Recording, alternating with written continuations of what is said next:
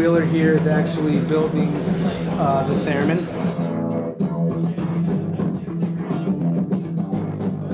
Invented by Russian scientist Leo Theremin. Adopted by Bob.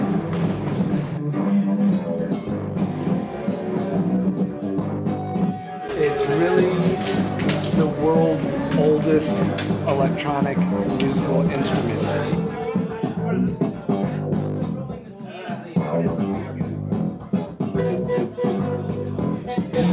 Theremin coming from the fact that people thought it was receiving sounds from space.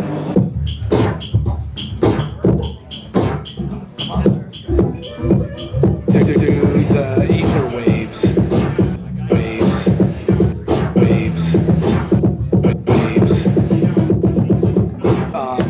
And that's why we call it ether waves, because they thought it was the ether talking.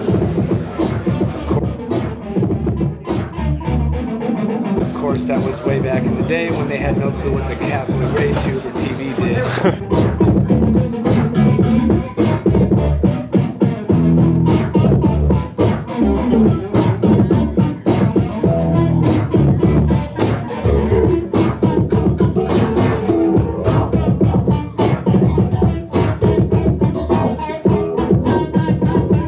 One thing we do here is Bob was a stickler about having a product that he wanted to sell.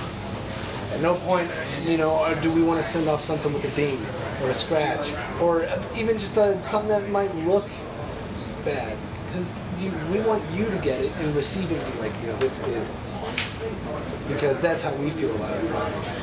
We want you to feel the same way. And that's the way Bob felt about his products.